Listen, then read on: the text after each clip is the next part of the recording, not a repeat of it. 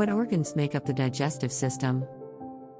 Your digestive system is uniquely constructed to do its job of turning your food into the nutrients and energy you need to survive. And when it's done with that, it handily packages your solid waste, or stool, for disposal when you have a bowel movement. The main organs that make up the digestive system, in order of their function, are the mouth, esophagus, stomach, small intestine, large intestine, rectum, and anus. Helping them along the way are the pancreas, gallbladder, and liver. Here's how these organs work together in your digestive system. Mouth. The mouth is the beginning of the digestive tract. In fact, digestion starts before you even take a bite. Your salivary glands get active as you see and smell that pasta dish or warm bread. After you start eating, you chew your food into pieces that are more easily digested. Your saliva mixes with the food to begin to break it down into a form your body can absorb and use.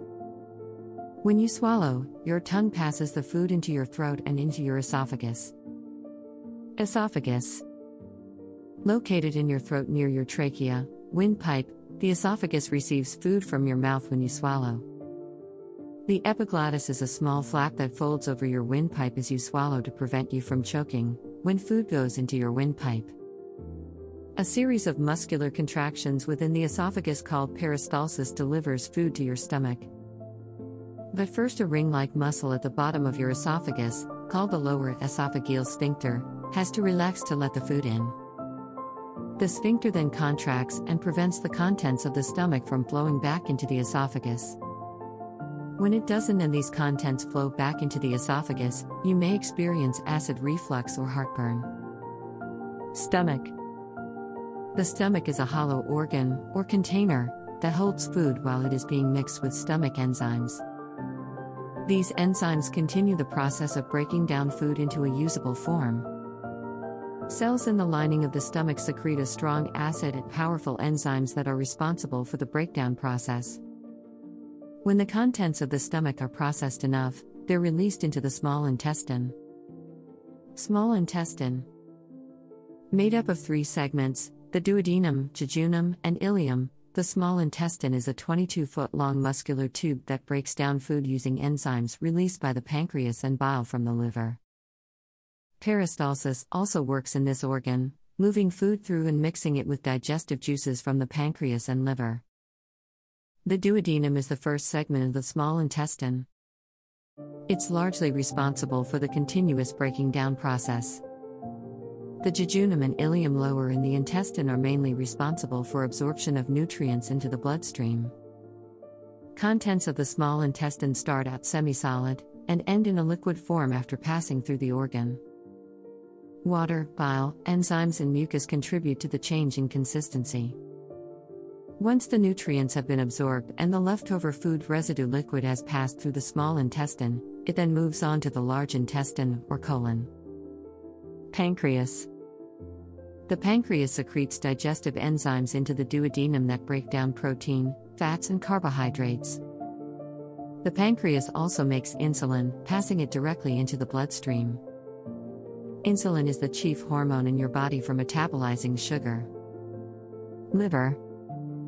The liver has many functions, but its main job within the digestive system is to process the nutrients absorbed from the small intestine.